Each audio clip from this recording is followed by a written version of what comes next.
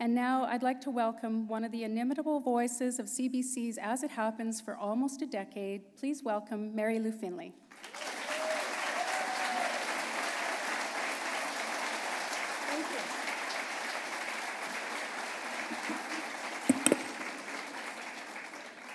You're so composed, Yvonne. Oh, I should turn on my mic. Is that what you're saying? No, I don't need to yet.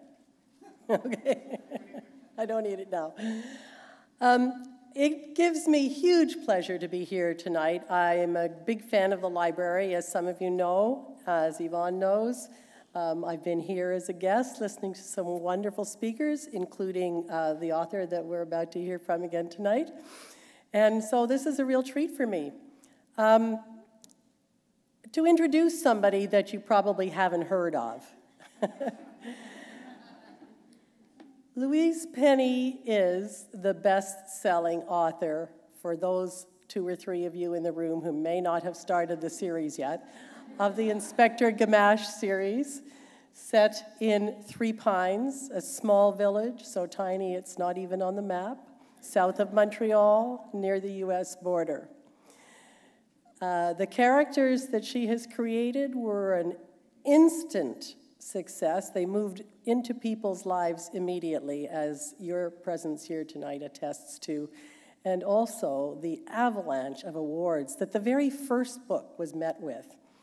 I think at least 8, but all the biggies.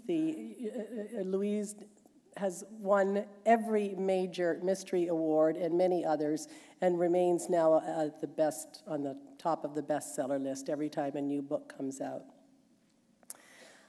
I've had the pleasure of having a peek at the book, and I know that you're not going to be disappointed by this number 10 in the series, The Long Way Home. And I don't think I need to take up any more of your time. I'd like to ask Louise to join me up here on the bench, the podium.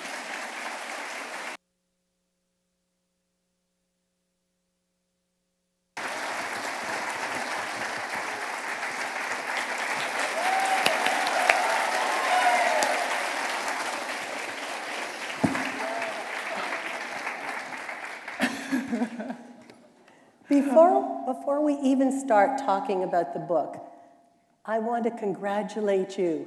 It's been quite a year for you, the Order of Canada, to start with. The Order of Canada. Here, this is the Order of Canada pin. I wear it proudly. I'm very, very, very proud of it. When was the actual investiture? Well, it hasn't happened yet. Oh, okay. But they give you the pin anyway. So I made this out of toilet paper. No. You're all invited. They send it to you, and then they say, we'll invite you to a ceremony anon sometime. I'm still waiting. I'm afraid they've changed their minds, but it's too late. And an honorary Doctor of Laws. Yes. Is that the first one? The first one? I'll bet yes, it's the first one. Okay, well, there will be more. From Bishop's University? From Bishop's University, which was it's in Lennoxville, which was very moving for me, because it's fairly close to where I live, and it also happens to be the university my father went to after the war. So that was extremely moving for me to be up there. And to know that he had to actually go there, and I got it in 10 minutes was... Yeah, it had nothing to do with 45 years of work.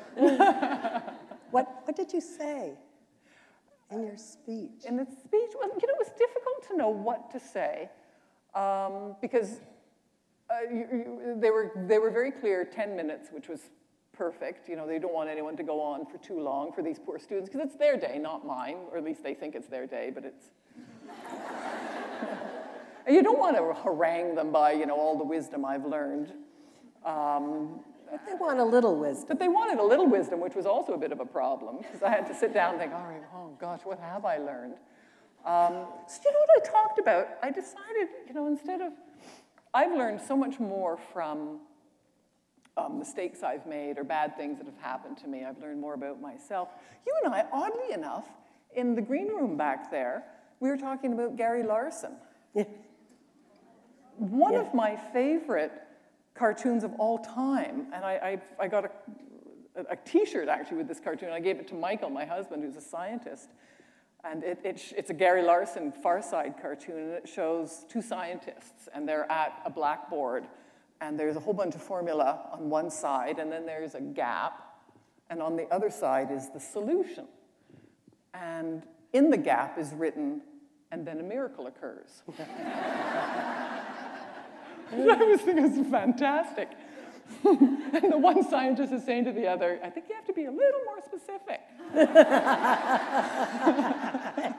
And that's when I go on book tour and people say, well, how did you get published? Although, to be honest, it's really more like, how did you get published?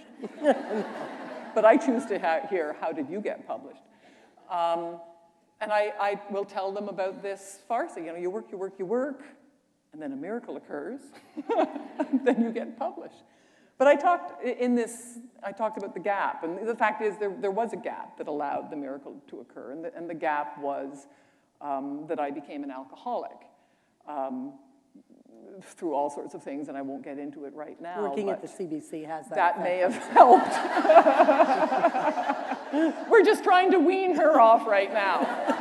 This is actually the intervention. They let me out. These are your friends, your family. We care about you. And came to the edge and looked into the abyss and had to make a choice in life. And I did, so I talked to the students about the abyss and what it's like, and that I hope to God they never meet the abyss, but if they do, that they, please, dear God, don't take it as the end of the world. It isn't. Just ask for help and know that sometimes the miracle occurs. And on the other end, you know, honestly, no gap, no miracle, no books, no Dr. Penny. So it, you know. And you saw it all clearly, right? God bless the gap. Yeah. Your gap year was very productive. Still, it was a great turning point in your life, and we're really happy that you took it. Thank you. The last book, do you worry every time that the next book isn't going to be any good? Because they've all been really good. Well, I wasn't worried until now. Did you ever throw any? It's good. It's really good. Did you ever throw any out? Have you ever tossed one out? I did. I tossed the first draft of the second book out. Second book was terrifying. I'm sure you've heard this. I've heard before from authors. Other authors, yes, because the first one was a huge success. The first one was a success. Yeah. The first one also took me 45 years to write. And then my agent, God bless her, got a publishing contract, and she said, and the next book is due in 12 months. I couldn't believe it. So I was terrified, and so I wrote. For some people, I think fear is a catalyst. For me, it's not. Fear petrifies me. I mean, it sounds silly, of course, petrified. But it really does. It freezes me. And very little good comes out of my life when I am afraid. And so I wrote this first draft in a state of great terror because I was being handed everything I've ever wanted. A publishing contract. First book was coming out. It hadn't actually come out yet, but it was, you know, the buzz was good. And all I had to write a second book, and it had to be at least as good as the first. And I didn't know how I'd written the first book. It seemed magical to me. So I couldn't recreate it. I didn't know how to do it. So I wrote and I wrote and I wrote, but it wasn't good. And it was just, that was dreadful. But it was a the same terrible people? feeling. Same people, Gamache, Three Pines, the whole thing. Right. But I realized I was writing to try to please rather than writing the book that should really be written for the characters and their development. So I got to the stage where I just knew it was off, and then I went to a therapist. I'm a big fan of asking for help. So I went to a therapist. I didn't want to suffer from writer's block, as I had at one stage. And I told her what the problem was, and she said, well, clearly the wrong person is writing the book. It's not very helpful. I'm not writing the check if that's going to be your advice. And so I asked her, what do you mean? And she said, well, your critic is writing the book. She said, what you have to do is you have to thank your critic, you have to bless your critic, but you have to show the critic the door. Don't lock the door, because you're going to need her later. But your creative spirit needs to write the first draft. And just write and give yourself permission to be wrong. Give yourself permission to make mistakes. Give yourself permission to write a flawed first draft, even a terribly flawed first draft. If you want to write 10 pages on a pitcher of water, do it. It's not going to end up in the final draft, you know that. Just write, and write from a position of joy and gratitude and awareness of how lucky you are that you get to do this. And find that again. And I could just feel the tension lift and the lashes come off of my back. And I went back, I threw away the entire first draft. Did you change the story? Or was it a little bit. But the outline was still there. You just That's right. But I had started from the wrong place, and it just wasn't gelling. The characters weren't coming together. I threw away the whole first draft, even though the deadline was fast approaching.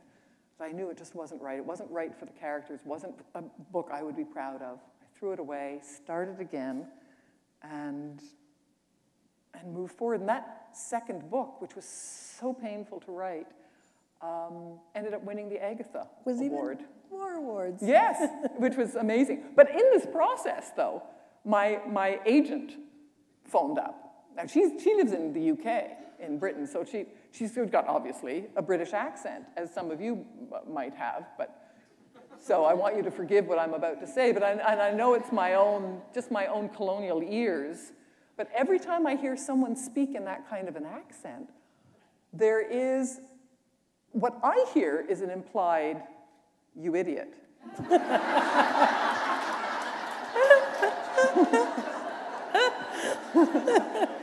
She's the head mistress. Yes, she is. She's the head mistress, exactly. And I always imagine her with a big cigar and a vat of martinis, and she's brushing ash off her bosom. She calls up.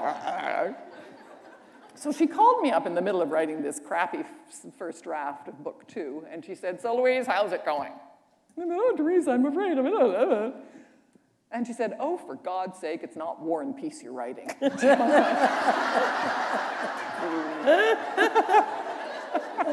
Oh, right. It's the frying pan in the face. Doing. Then she called back when she sobered up the next day.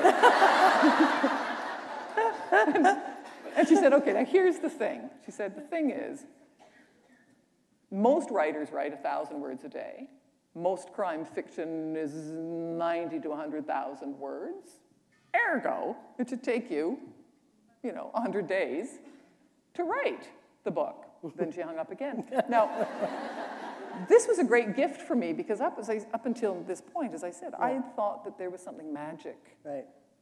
And I realized there is actually a structure. And discipline. At the same time, I read Terry Fox's memoirs that Douglas Coupland edited and came out with a book, beautiful little book. He's my hero. Terry Fox.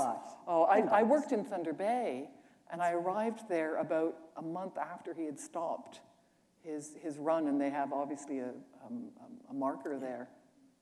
It was a beautiful, beautiful book, and this was done with Terry Fox's, his mother's approval and their collaboration.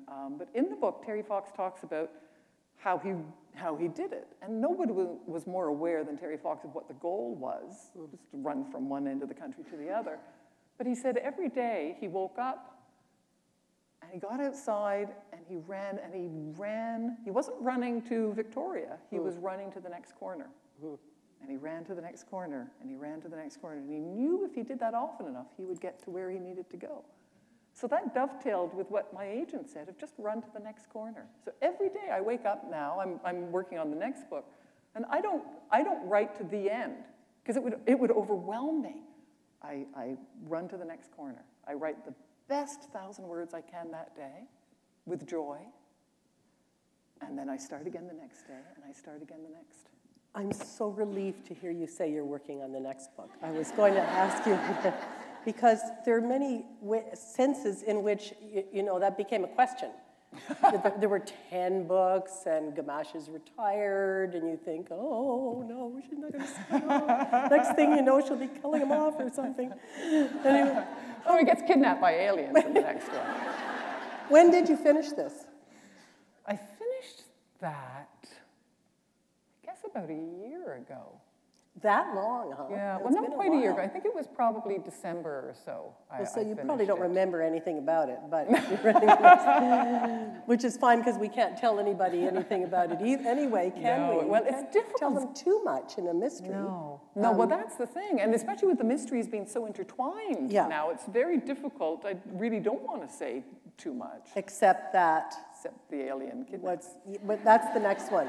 In the Peter doesn't come back. That's This right. is- I mean, this- what this we is where are it telling you starts. is that where there's a certain presumption that you've read a certain, and even if you haven't, we're not letting, we're not telling you who did any murders. But in the character development, Clara and Peter, who are a couple at one stage, a few books back, Clara kicks him out finally. And with the understanding that in a year, he will come back, they'll have no contact in that time, he'll come back, they will have a dinner together, they will decide where they are in their relationship. Well, she waits for him and he never comes back. And there's no word, no phone call, nothing. So of course she's hurt, and then she's angry, and then she's worried. So eventually she goes to Gamache and asks, and this all happens early, in the first chapter, so asks for his help. Now Gamache has found a peace that he'd never experienced before in Three Pines, and he's in no big rush to jump into another case. He's trying to heal, he's trying to figure things out for himself. But of course he loves Clara, and he loves the people there, he owes them, and so he agrees, and that's really the catalyst that sets them off on this journey. And this play, we can also talk too about setting, because location is so important in your books. The psychology, the relationships between people, and the setting. Three Pines, of course, where everybody wants to live. And again, you take them outside, and you go to the wild North Shore of the St. Lawrence. Yes. Where you have you ever been there? I know. I've been down the South Shore, but not the North Shore, and it sounds quite amazing. Has anyone here been to the lower North Shore of Quebec? Have you? Yeah, Where to? A few have. Can you remember any of the villages? There was Tadoussac. This is beyond Tadoussac, and it's beyond, that's the sort of the Charlevoix. Yes, and I write about the Charlevoix, and then, I feel like a child in a candy shop, because how wonderful to have these locations to talk about. Did you go there and then decide to write, or did you decide that was going to be your next place and then go and research? That's right. Well, I decided it would be the next place, because I sat down and thought, I knew it was going to be a journey. I knew Peter wouldn't come back. I knew that they had to go out and try to find him. But then I had the whole world. I mean, they could presumably go He went to Scotland. Tibet, yes. So they could go anywhere. They could go anywhere in Quebec. So I decided it would be in Quebec, but where in Quebec? And Charlevoix is such a magical place. It is, in every way, just staggeringly beautiful. It's up the river from, or is it downriver? I'm never sure. Down the river. Downriver, down thank towards you. the ocean. That's right. Downriver from Quebec City. And then further downriver, right by the very end, is a place called the Lower North Shore. And when Cartier came by for the first time and he was mapping it, it was so desolate that he called it the land God gave to Cain. Isn't that perfect? And I managed to travel there a few times when I worked for CBC in Quebec City. And it's so beautiful, but it really is desolate, and almost nothing grows because it's all stone and rock, and the people there are extraordinary. So I really wanted to talk about that. So I knew that that's where they were going to go.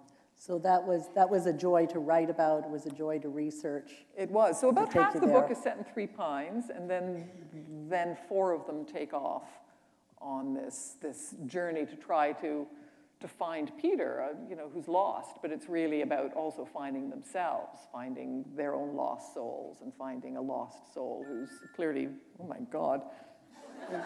Do you have to take that? Excuse me.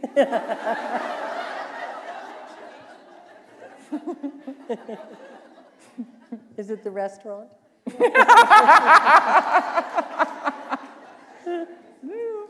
It's my agent. So It never things. Oh, that reminds me. Don't let me forget to take a photograph of you lovely people, okay, before this is over? Because I want to send it to my publisher to prove that I showed up.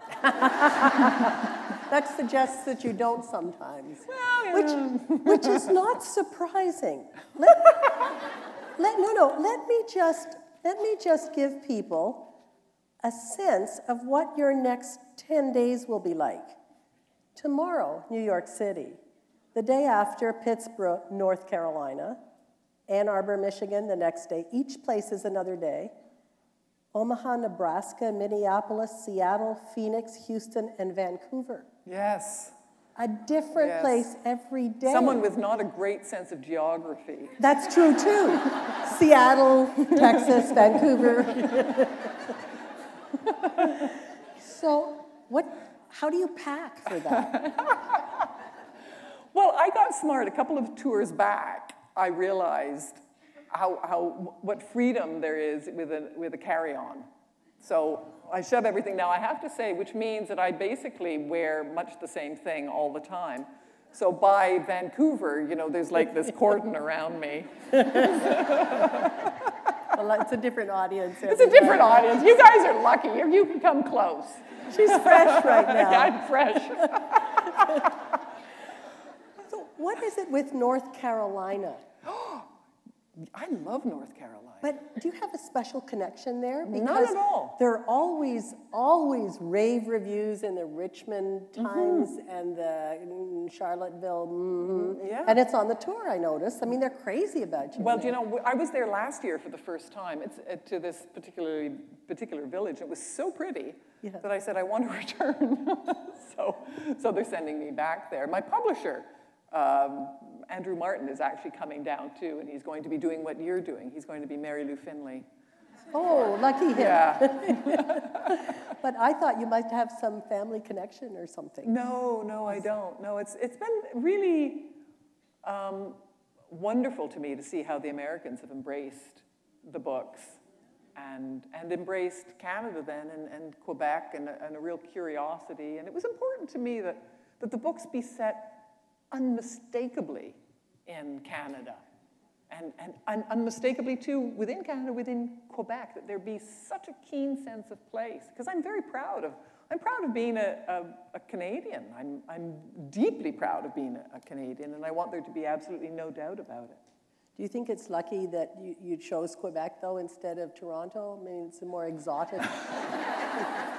No. Well, Toronto's our hometown. Yeah, but it it's is. not so exotic, perhaps. It wasn't. It certainly wasn't planned. It was done because I live in Quebec, and it really is a bit of a love letter to a place where I found a sense of home and belonging. But it turned out to be quite lucky, of course, because it is exotic. I think most people in the world understand that there is French, but I think they're kind of vague beyond that, and that I could make it clear that the French fact in Quebec isn't a whim and it's not marginalized. Yeah. It is very present. You have become, through this meteoric. That is true. When was the first book published? 10 years ago. I mean, we're celebrating 10 years of Armand Gamache. One a year. So happy. A meteoric, I was going to say rise, but in fact, you were a success right from the start. But now you're in industry. You have a guided tour going on in Quebec City from Bury Your Dead. You have Hovey Manor has special hotel visits for people. Hovey Manor. Oh. You have a virtual book club. It's amazing that you find time to write. Because do you have to sort of keep an eye on all I haven't things? actually written a book in many years now. You now have someone else write the books. Yes, my therapist is writing them. She sounds like she knows what she's doing. Do you know these things and thank you for mentioning them, the Bury Your Dead tour, for instance, in Quebec City, I have nothing to do with that. Well, they were very nice. They came to me and they said, would you mind? Yeah. And I said, sort of theoretically no, but I'm very protective of the characters. I'm very protective of the books, and I don't want you to go to Quebec City and put down $30 and end up with something second rate. So I said, yes, but I'll come to Quebec City, we'll sit down, we'll talk, we'll go over the route. I want to make sure that, that they understood the books. It takes time. That's right, and that they really, it came from a place of industry. Of course, they want to make money. I'm very, you know, I think that's fantastic. But also from a place of respect for the books and the characters. And sure, you know, and I hear that it's fantastic. So I gave them the seal of approval, and same with Javi. But I honestly don't get anything out of it except, you know, the pleasure. And is there a TV series in the works? No. There was a film was made of still life, but that was all, right? Okay, so you haven't heard whether there. No, I'm not in any big rush to repeat. You know, it's just difficult. That's all. It's a painful, and I don't think you'll find very many authors who don't feel the same way. They don't necessarily see the characters the way you do. They have to change the story. And it is, obviously, it's a different medium, so it's not, it needs to be their film, and it's my book, and it's just very difficult for me to separate from the two. You know, it's funny, I've talked to people about what they see, because when a beloved character comes on the screen, many people will say, oh, it's not how I pictured them at all. Other people will say, oh, it's exactly how I pictured them. But when we get right down to it, we find that we don't have a very specific image of the person. We have a sense of what they look like, but it's not exact. We can't describe them, so there's some leeway there. I think that's perfect. I love that. I love it when people, it becomes obviously your own character, and you have a sense of intimacy with them, and stop seeing them in many ways as characters. I mean, I feel, it doesn't come as a surprise to me that Armand Gamache doesn't exist. I mean, I understand that, but... You sure? But they do feel very alive to me, and I have a sense of that I owe them something, because they've given me a life beyond anything I ever had the right to imagine I would have. You said in one of your newsletters, I think, that Gamache, or perhaps the hair, was inspired by a tailor in, whose name was Jean Gamache. Yes! The name. This woman is amazing, isn't she? You're fantastic. Remember something for 24 hours. I just read it. Did you find that when you were doing the CBC stuff, that you like retained, like you have 6 things, 6 compartments in your head, and something new comes in and something else I was goes? like that from the time I crammed for exams in school. I do it the night before, because my memory is short term. Right. And by noon it's gone. One good sneeze and it's gone. There goes geometry. That's right. But Gamache, you have said here before, is also, a lot about him was inspired by Michael. Yes. The man who is, you have just celebrated your 18th wedding anniversary, I think. This is frightening. Yes. Yeah, we just celebrated our 18th wedding anniversary, and in October, it'll be 20 years from our first date. Okay. But it's a bittersweet occasion, isn't it? Yeah, it is, because he's recently been diagnosed with dementia.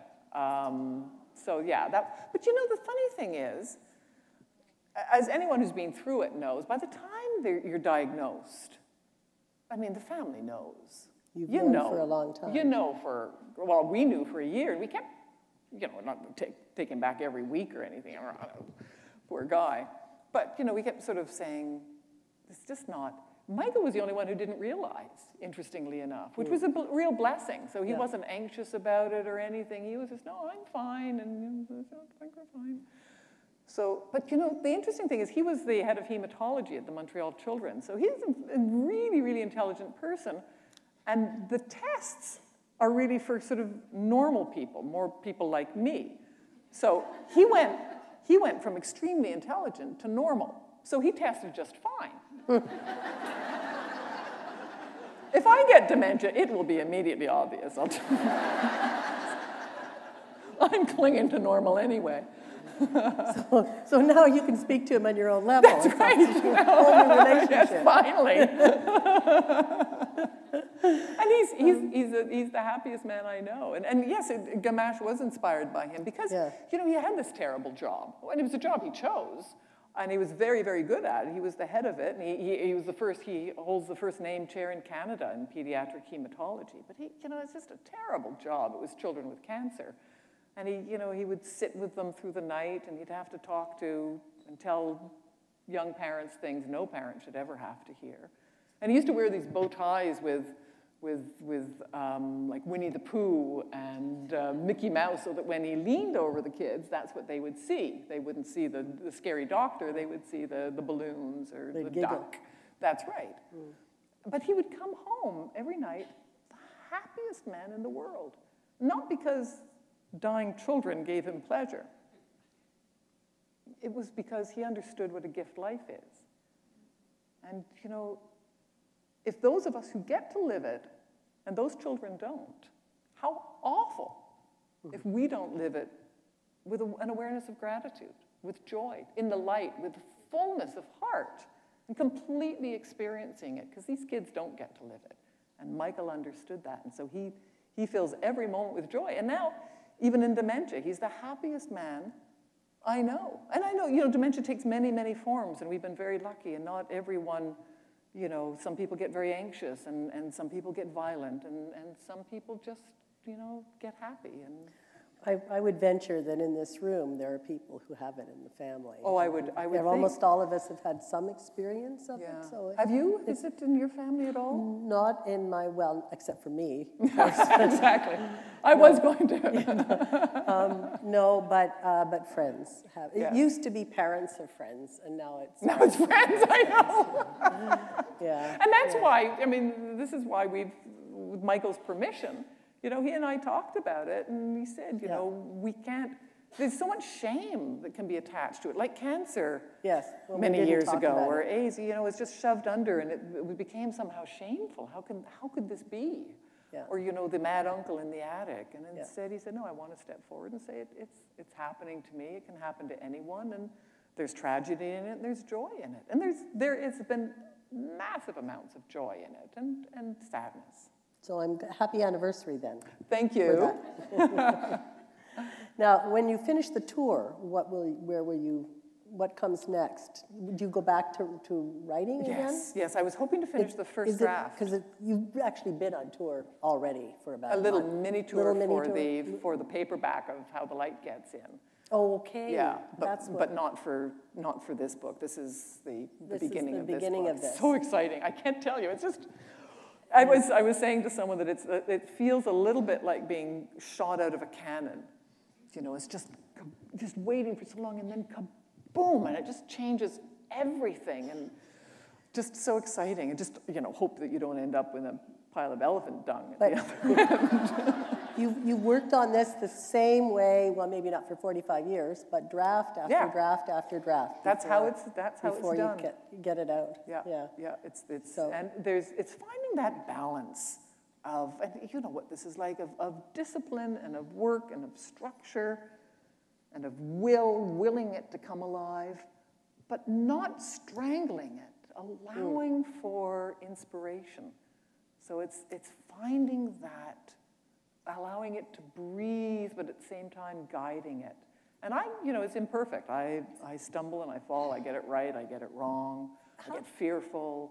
How do you keep everything straight when you have people that are with you so many years, through so many books? I mean, you want their characters are established, so you're always true to them, but how do you avoid, and I don't recall that you ever have, repeating yourself, having somebody come out with a thought that they've had before? I guess, did computers make it possible to check for that sort of thing? No, not mine. How do you sort it all out? Do you work on a big board and everything? No, I don't. I carry around notebooks. Each book has a notebook, and I make notes. I start making notes about 6 months before I start writing, and a lot of it comes in the editing process of shaping, of simplifying, of taking things out. Again, as I said with the first draft, I give myself permission to some of the times in the first draft, I'll have the same scene repeated a few times because I'm not really sure where in the book it actually belongs. Where is it best? Well, I thought it was best here, but then later on I think,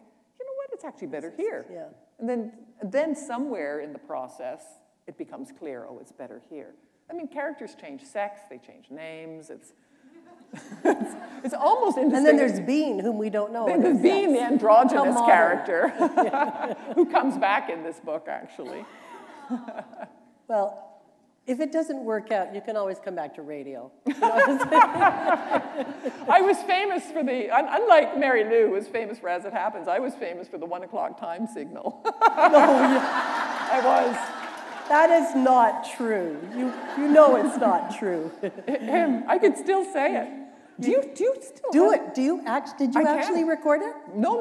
I would do it live every day at the sound of the long dash. Oh, you're not kidding. Following 10 seconds. Are you ready? No, do that again. At the sound of the long dash, following 10 seconds of silence, it will be exactly 1 o'clock Eastern Standard Time.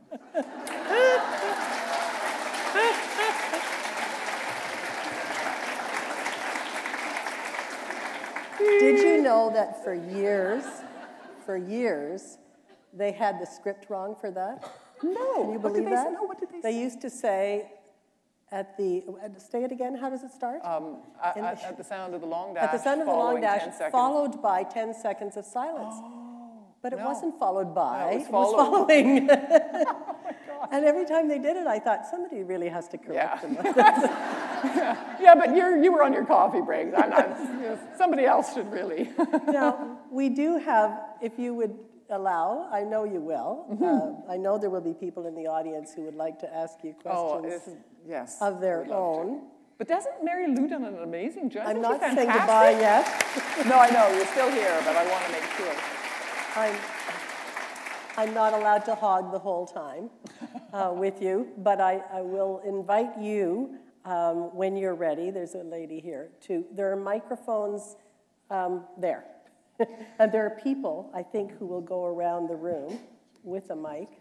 And the only thing I would ask, sorry, just before you start, is because the books really are so intertwined, to try not to give away. Nothing. Oh, no. Why was so-and-so the murderer is probably not the way to start. No. I think you're going to like what I have to say, actually. It really goes to the names of your characters, but I have to tell you a little story first. I'm originally from Montreal, which I love passionately, and when a good friend of mine was taking her daughter to visit their grandparents in Ottawa, I got to stay in her apartment on the corner of Outremont and Bernard, a neighborhood you know.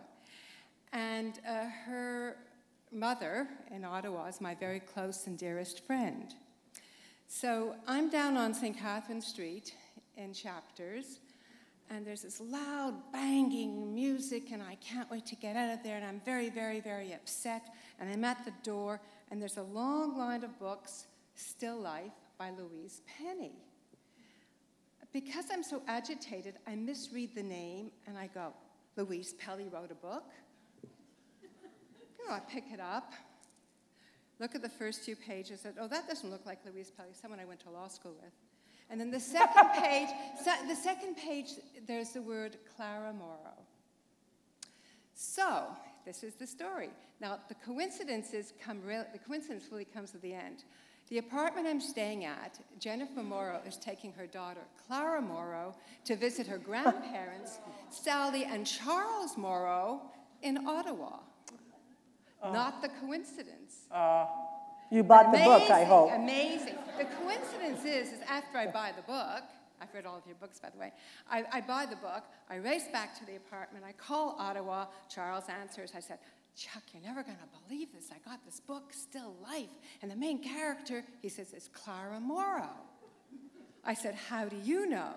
Well, it turned out that my best friend and myself, in 2 different cities, Montreal, Ottawa, at the same time, picked up that book. Oh, my God. Oh, my, meant to be? That's wonderful. I thought, but the name Clara Morrow, I wonder where you got it from afterwards. What's in the name? Where did it come from? Where did it come from? Name. I think a lot about my characters' names. Yes. I wanted the characters in the village to have regular names, even almost banal names. Peter, Ruth, some of the others. So Clara, because I wanted the sense of clarity. Clara, clarity. Moro was just again, a common name. So that's really where it came from. But I walk around a lot and I think, what's your name? What's your name? That's why the characters' names sometimes change as the book goes on, because I realize, no, you're not a Pierre, you're a Serge or whatever. It was just the most amazing coincidence that several of the characters' names appear in Yes. my life, and on the corner of Bernard and Outremont. Yes, Exactly. What is your name? Thank Perhaps you. you can be in the next book. Joyce Miller. Thank you. Thank you. A wonderful story. Very much. I love those stories of synchronicity like that. I've got a really short question, and I'm going to write down your answer. So I'm assuming that Michael wears rosewater and sandalwood, and if so, what is the brand? Is there somebody she'd like to introduce it to? Do you know what it is?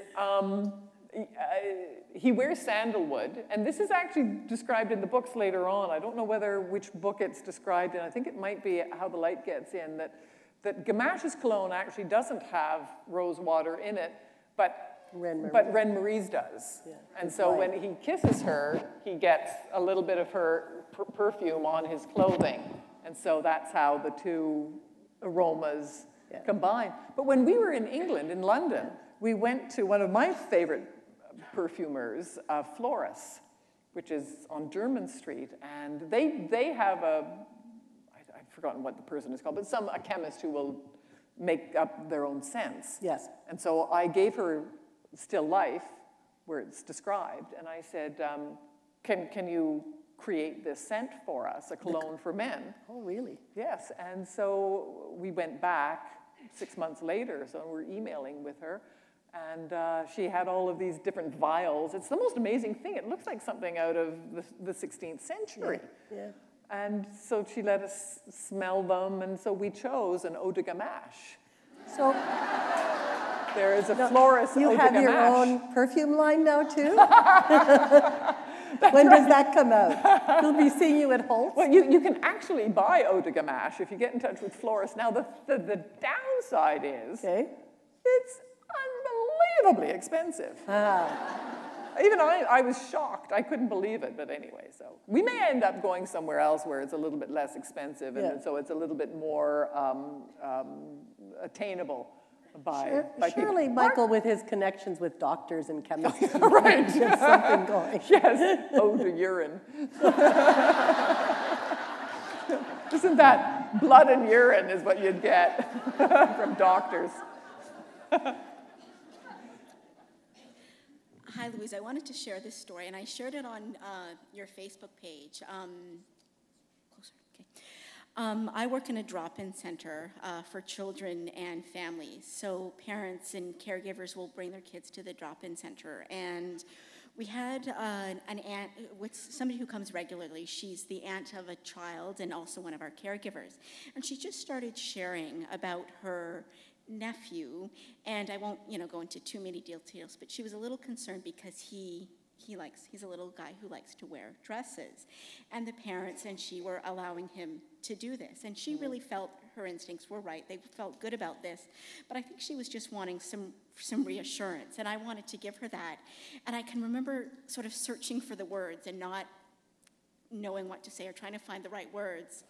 And I was delighted to hear you mention Bean, because all of a sudden Bean came to me. And so, I told her about your books, and I told her about Bean. And the words that came were one of the words that, something you had shared, and the important question, what nobody had asked was Bean happy? And so I remember saying to her, is he happy? And she sort of, her eyes filled with tears, and she said yes. And I said, then I think you're doing the right thing. And so that I just want to thank you for that gift, because, certainly when I read that story and read, what you had written, I never imagined that I would then be able to pass that on and share with her. So I just wanted to share that, and thank you for it. Oh, I am so touched. Thank you. Oh, can I hug you? Can you come up here? I'll give you a hug. Oh, what a lovely thing. Thank you. What a kind person you are. Thank you. Thank you.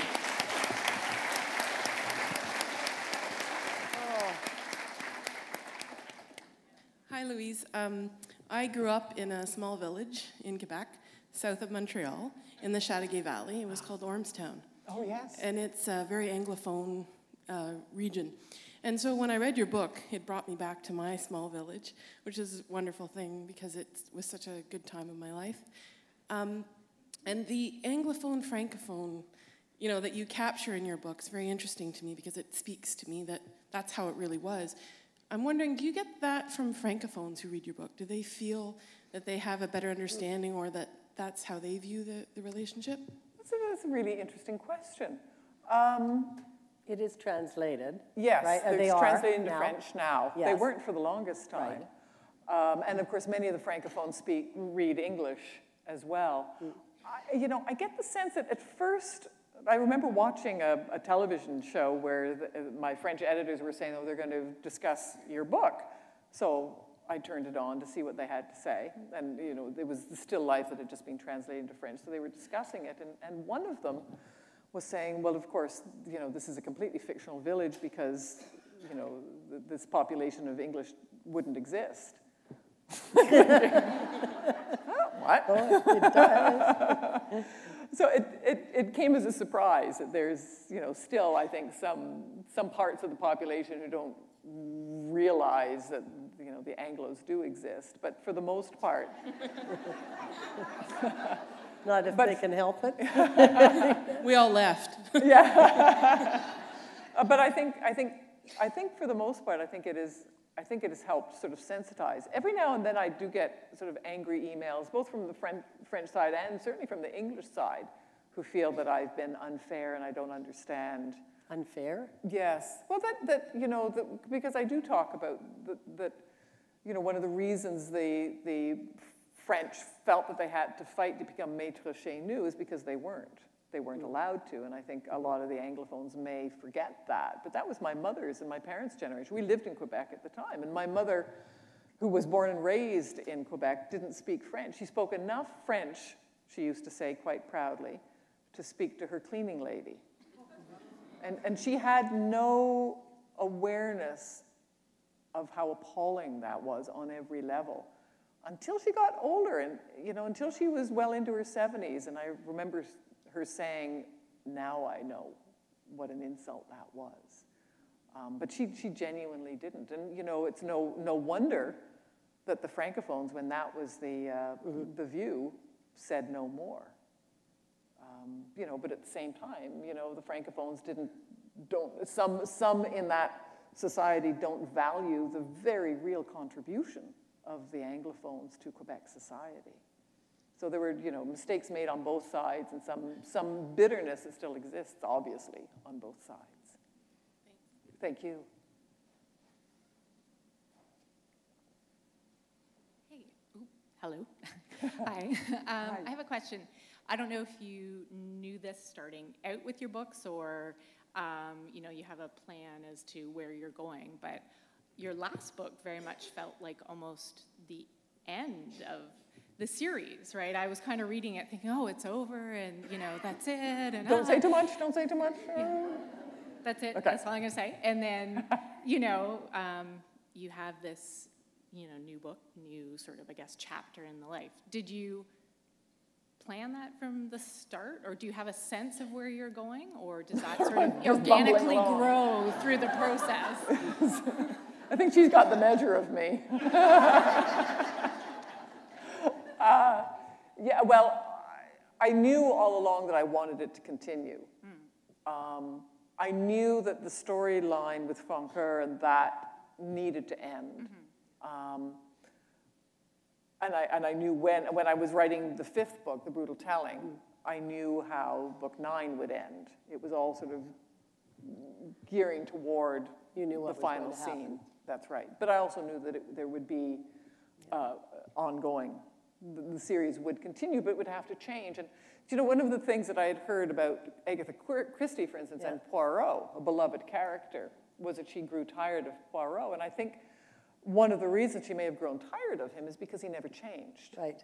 He was essentially the same character in 1920 as he was in 1960. And I couldn't That's not true write of that. Gamache. He No, changes things have to all the change. time. They have to be, murder isn't trivialized. There is a price to be paid emotionally, and so they evolve. But it's not clear to me exactly how they're going to evolve, and that's all part of the guiding without throttling the characters. Yeah. Great. Thank you. Thank you. Hello, Louise. Hello. I just wanted to tell you, I took the tour in Quebec City, Oh, good. and it was fabulous. Oh, good. Oh, I'm so glad. And one thing I was concerned when I was reading the book is how historically true it was. And he showed us that you didn't make up this, that you may tweak it, but it was fabulous. Oh, I'm so glad. And it was so much fun to wander the streets of Quebec City with other people who had read the book. I want to thank you. Oh, thank you. So it I'm works. thrilled. I'm thrilled. Isn't that fun? I've been reading all of books, but it just hit me in the last one I read when you talk about Three Pines and finding Three Pines. It's not on the maps, anything. And one day it hit me, Brigadoon. Was there anything in your mind about Brigadoon when you invented? For sure. And in fact, I think in one of the earlier books, I might even reference Brigadoon, but you're absolutely bang on with that. Brigadoon, Narnia, you know, it's those references are made absolutely, you're right, on purpose. There is intentionally something, kind of the magical realism, the sense that this is a place found by people who are meant to find it, and only ever found by people lost. And not everybody finds Three Pines, and even some who do don't belong. They pass through, they pass out the other side. Right now, Beauvoir. They go straight into the ground. Or they go into the ground, I know. They never make it out. That's the thing, it's kind of like Darwinism at its best. You know, if they haven't been following the news and they pause for too long in this village. Yes. Hi, Louise. Hi. I'm from Pennsylvania, so I'm one of the Americans that absolutely love your Oh, books. thank you. Absolutely love Thank it. you. And I'm sure all of us here have favorite characters. And mine, other than, of course, Gamache and whatever, is Ruth. Yeah. But mine is the duck. Yours is the duck. No, you're not going to tell me to shut the duck up, are you?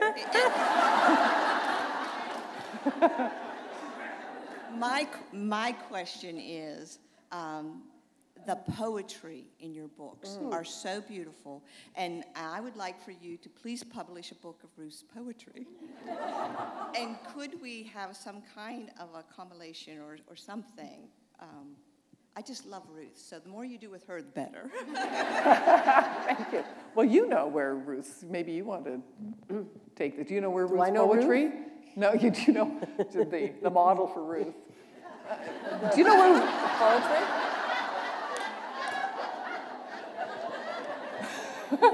Do you know where her poetry comes from? No, I don't. It's actually at the beginning. It's not mine. I wish it was mine. I am the worst poet in the world. I'm I write like some angst-ridden teenager who has nothing to be angsty about. You quote Leonard Cohen from time to time. I do. Yeah. But you know, Ruth's actual poetry is mostly Margaret Atwood. Oh, I should know. Yep, and it's at the beginning, there's acknowledgments. It's done with her permission because you don't want to piss off Margaret Atwood. No.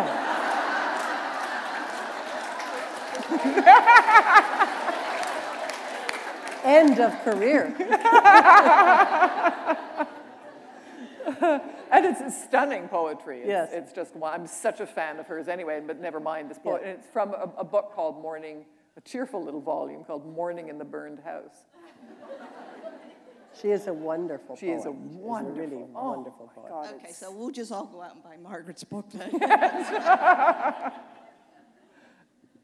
I I'd just like to encourage a few more men to get up here. Thought I'd give a little example. I'm wondering if you could reflect a little bit about human vulnerability in terms of what you've learned writing these books, but also obviously your own personal story and the story you shared tonight about your husband. Thank you for that. Yeah, these books, clearly are not about death. The death is a conceit, a reason to talk about life and the choices we make in life. And that's what I try to bring without making it too personal. But I think sort of the more in touch I am with my own emotions and the more aware I am of my own emotions, good and bad, and how much I own my own actions, both good and bad, I think the more I can bring to the characters. I think very little exists in the characters, Ruth and even Francoeur and Beauvoir at his worst. I understand that. Peter and the jealousy, I understand it because I've felt those things.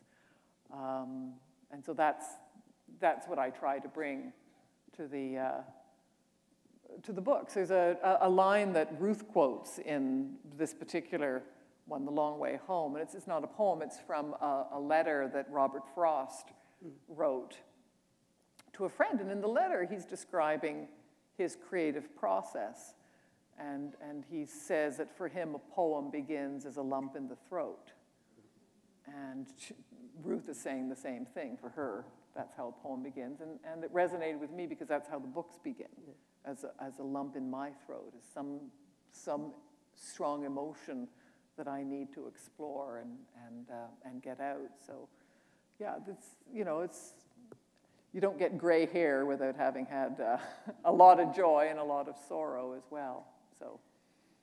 So this brings me back to Michael, and I wonder whether or not what you're going through, the two of you now, has that informed the book? You talked about it being inspired by Conrad and Homer. That's right. The Odyssey. The Odyssey. Yes.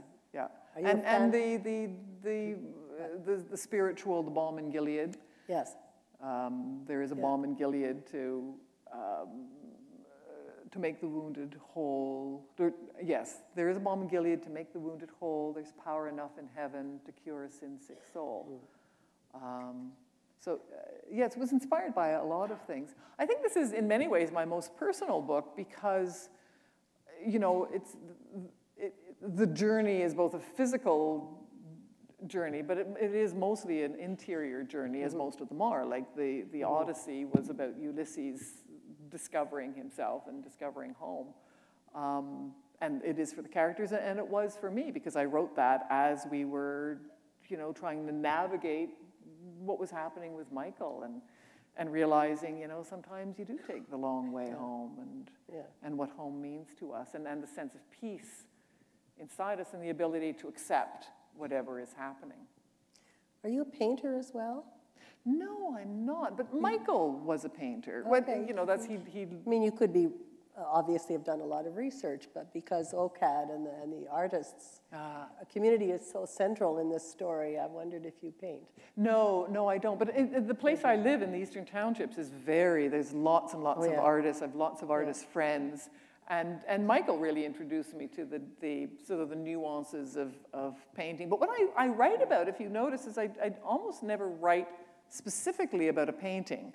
Although a little bit, just enough so that you might be able to see it in your mind's eye. But really what I try to write about are the emotions that the painting elicits. Emotions I can write about. Paintings, not so much. But so that's what I try to. And emotions Clara can paint. Yes. And Peter can't. That's exactly it. That's beautifully put, exactly. Well, you put it that way. Oh, I'm quoting you.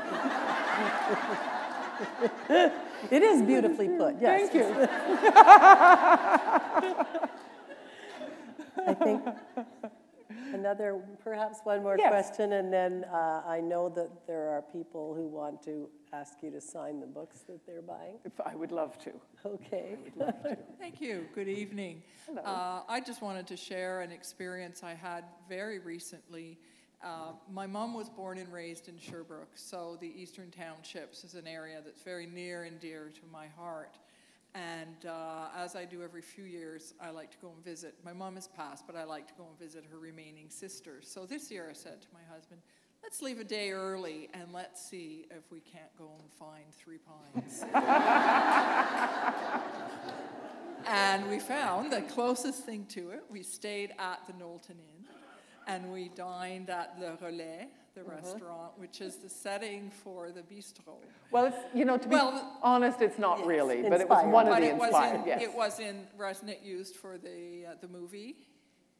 Oh, the movie. Was it used for Still Life? No, oh, no, I guess it wasn't. No, that was somewhere else. Okay. I've actually forgotten where, but it was sort of one of the inspirations. But sure. I guess what I'm getting at is even, and I knew it wasn't exactly, but I could feel it. Oh, you know, like it was. I walked in. I guess that's what I was trying to say is. We walked in and I looked around and I just felt like I was in the middle of one of your novels. Oh, I love hearing that. And then we went to the bookstore, which Danny I and understand Lucy. has moved because they've become so popular that they're in a new location and they have that lovely little area that says, welcome 3 Pines with the 2 chairs. And if anyone has an opportunity to visit, it was just exquisite. Thank you for saying that. And thank you, Louise. It is an extraordinary place. And people think I have an imagination. I have no imagination. Yes. I am simply writing what I see every day, and I am the luckiest person on earth. You never reveal on your book covers exactly where you live. Is that deliberate? Are the Eastern Townships already overrun by people looking for Louise Penny, looking for 3 Pines? I think it is. I mean, I don't want to sort of say, and this is the address. And we've taken our name actually off of the mailbox, which used to be there. Did you have doctors? A few, but everyone was very nice. You know, almost no one came and knocked on the door. But you know, I think now it would be sort of silly not to do that. And our friends and neighbors are very, and Danny and Lucy, when people ask, protective. They say, well, we don't really know where she lives, or it's, you know. She's a new J.D. Salinger. That's it. Oh, yeah. I plan to become a recluse. Become a recluse, Pass the word. Yeah. Can I take a picture before I forget? And would you mind standing in the center aisle so I can get a picture of you? You know, I can barely stand at this time of year. This is a test. Okay. All right. Now, do you guys have the book yet? Yes. Can you hold it up? Because I'm shameless.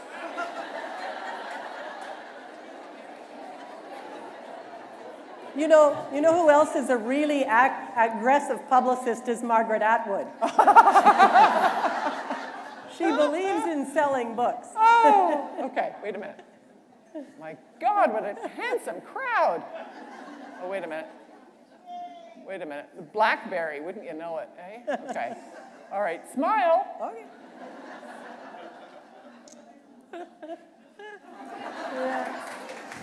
Thank you. Thank you, everyone. Thank you so much. Thank you, Louise. Thank you, Mary Lou.